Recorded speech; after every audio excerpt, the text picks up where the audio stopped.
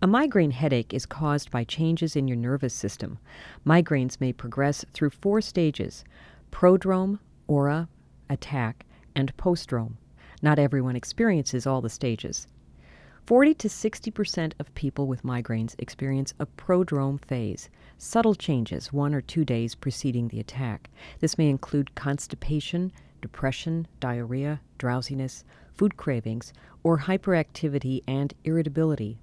Alternatively, you might not notice any symptoms. About 20% of people with migraines experience a more distinct migraine warning sign in a second phase called the migraine aura. Auras are usually visual, but can also be sensory, motor, or verbal disturbances. Visual auras are most common. A visual aura is like an electrical or chemical wave that moves across the visual cortex of your brain. The visual cortex is the part of your brain that processes visual signals. As the wave spreads, you might have visual hallucinations. The best-known visual aura is called a fortification spectrum because its pattern resembles the walls of a medieval fort. It may start as a small hole of light, sometimes bright geometrical lines, and shapes in your visual field. This visual aura may expand into a sickle or C-shaped object with zigzag lines on the leading edge. As it moves, it may appear to grow. Auras are not the same for all people, so you also might experience bright spots or flashes. Auras are sometimes accompanied by a partial loss of vision, referred to as a scotoma. Auras commonly last 10 to 30 minutes.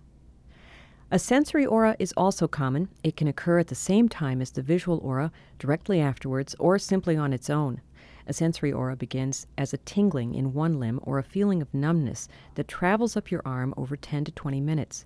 The sensation can spread to one side of your face and tongue.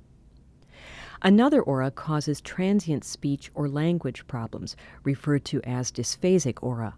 In the rarest of auras, the limbs and possibly the face on one side of your body might become weak. This is referred to as hemiplegic migraine.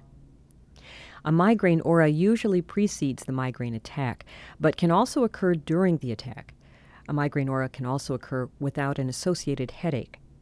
The migraine attack itself can last as little as 4 hours, or it can last several days.